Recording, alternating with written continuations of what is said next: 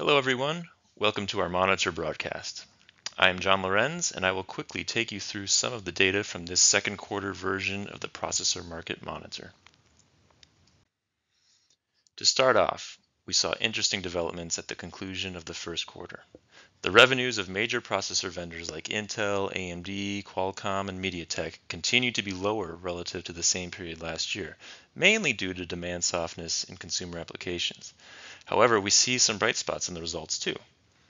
For instance, Intel and Qualcomm beat their Q1 guides, and we have NVIDIA riding a strong demand wave for AI acceleration in data centers. Additionally, we find that the main foundries are keeping their investment plans for the year intact, which is a good sign that the market may improve in the second half of the year. Looking specifically into the NVIDIA story, we have to understand why there is this sudden huge demand for AI acceleration hardware. It mainly comes down to the fact that the size of neural network models are growing exponentially fast, which means more compute resources are needed to train them.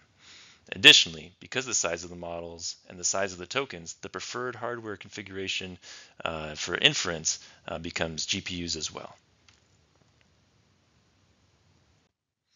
So this is creating a growing market for these general purpose GPUs, like the ones that NVIDIA and AMD sell for data center AI acceleration applications.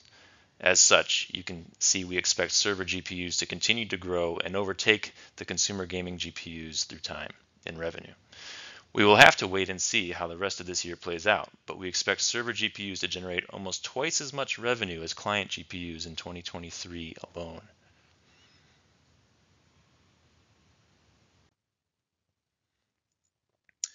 So thank you for your interest in our products. If you have any questions at all, you can reach our sales team for more info on the market monitors.